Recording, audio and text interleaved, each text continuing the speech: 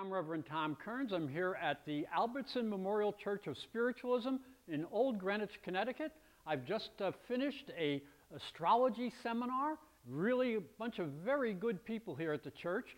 Their services are on Sunday at 11 a.m. And if you live in the Old Greenwich area, please stop by and see them. I think you'll really enjoy it.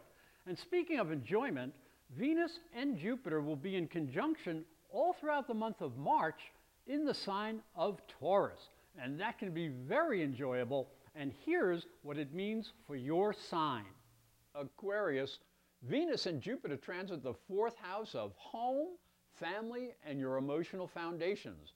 Now, Venus is known as the lesser benefic, Jupiter is known as the greater benefic, and that means they're good.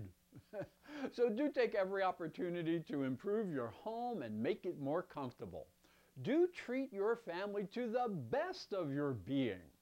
Do create emotional stability through your home and your family. But don't run away from the world and the difficulties that are out there in the real world. You need to face those challenges. Don't be overly sensitive or protective.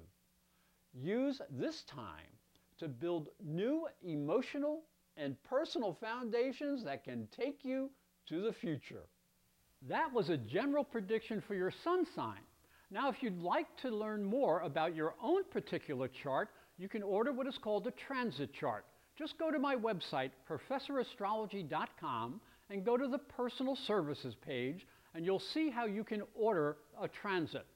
Now, if you do live in the area of Old Greenwich, Connecticut, make sure you come by the Albertson Memorial Church of Spiritualism. Their services are on Sundays at 11 a.m. and you'll meet a lot of friendly people here. Thank you and have a great day.